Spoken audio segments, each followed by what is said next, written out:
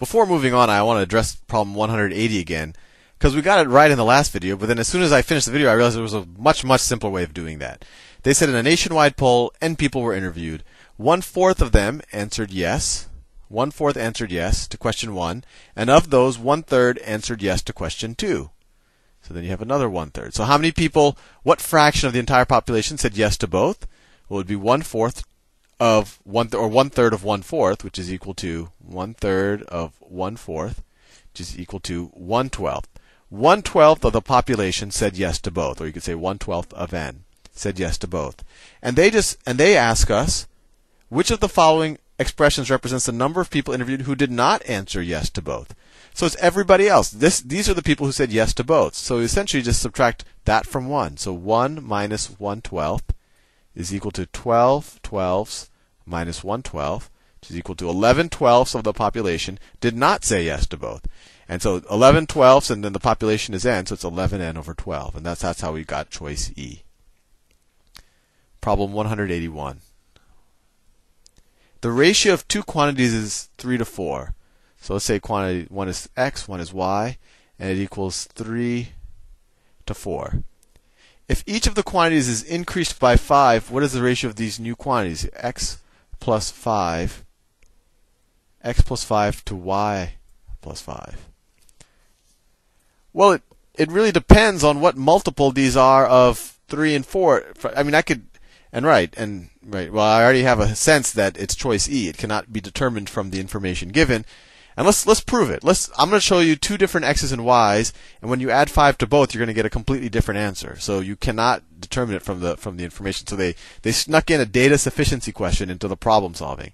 So one, x could be 3 if x is equal to 3 and y is equal to 4.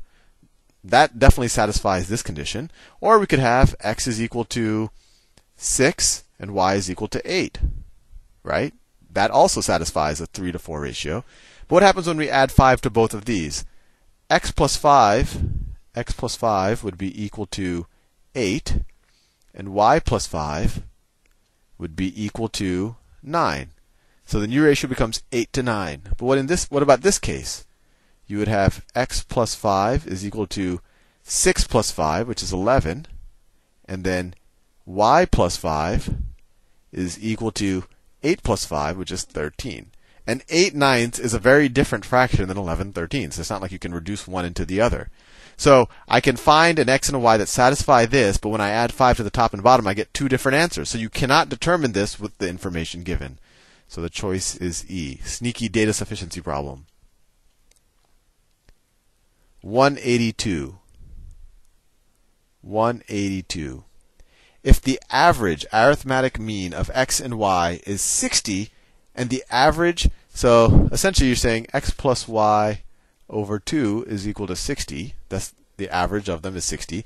And the average of y and z is 80. So y plus z over 2 is equal to 80. What is the value of z minus x? So let's see if we can do that. So let's rewrite this. Let's solve for x in terms of y. So we get, I'll do it in a different color. We get x plus y is equal to 120. Just multiplied both sides by 2. You get x is equal to 120 minus y.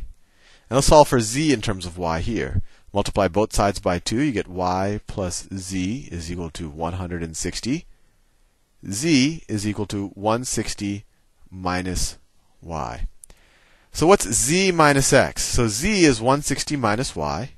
160 minus y. Minus x, 120 minus y. 120 minus y. So that is equal to, let's see, 160 minus y minus 120 plus y. And it's good that the y's are canceling out. Whenever they give you something like this, you can almost, it's usually a safe guess that if you just go forth with the algebra, that nice things will happen like this. So these y's cancel out, and we're left with 160 minus 120, which is 40. And that is choice B. Problem 183. 183. If 1/2 of the air in a tank is removed, with each stroke of a vacuum pump. So we have 1/2 tank per stroke. I'm guessing this is going to be a rate of change. What fraction of the original amount of air has been removed after 4 strokes? Oh no, this is interesting. Okay, so after 1 stroke, so what fraction of the original amount of air has been removed? So let's just figure out how much has been left, right? So left, we could do both actually, left and then removed. So after 1 stroke, 1/2 of the air in the tank is removed with each stroke. Right, so after 1 stroke, you have 1/2 left, and you had 1/2 removed, right? Then after 2 strokes, it takes out half of the air, right? So it takes out a half of this half. So it takes it. So if you take out a half of this half, you have a 1/4 left over, and you've also removed another 1/4, right? Because these add up to what was left before. After 3 strokes, you take out half of this, so you have an 1/8 left over, and you took out another 1/8. And then after 4 strokes, you have a 1/16 of the air left over. Actually, I didn't even have to do this column. After 4 strokes, you have a 1/16 of the original air, right? But they want to know what fraction of the original amount of air has been removed. So this is what you have left. So what's been removed is 1 minus this. So 1 minus 1/16. Well, that's 16 over 16 minus 1 over 16. It's equal to 15 over 16. Choice A. I didn't even have to worry about that column. Problem 184. If the 2-digit integers m and n, if the 2-digit integers m and n are positive and have the same digits, but in reverse order, which of the following cannot be the sum of m and n? All right, same digits, reverse order. So m could be AB, and n could be BA. And so which cannot be the sum? So I'm just experimenting. Let's see what if you add AB and BA. AB and BA. So if B plus, let's see, if B plus A, I guess there's 2 assumptions. If B plus A is less than 10, let's do this one. B plus A is less than 10, then you would have, this digit would be B plus A, and then this digit over here would also be B plus A. Right? So definitely choices D and E work.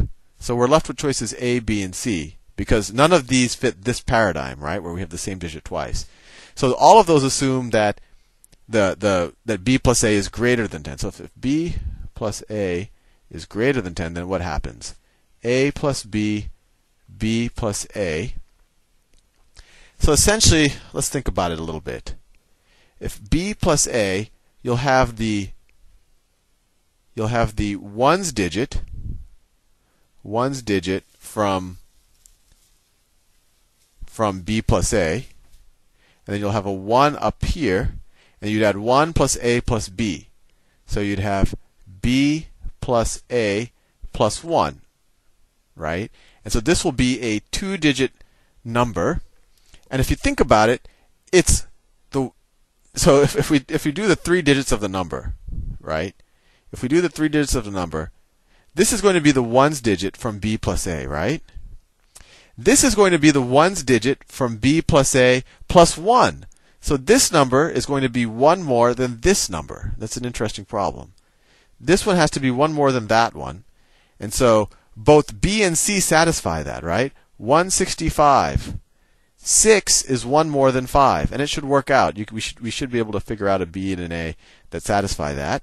And then C also satisfies that. 121. 2 is 1 more than 1. And I wanted to make sure you understand it, because this is actually pretty interesting. You know, by deductive reasoning, A is the answer.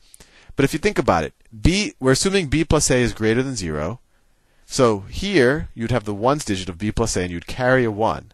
Now when you add A plus B and that 1, the ones digit is going to be 1 greater. This is going to be the ones digit of B plus A plus 1.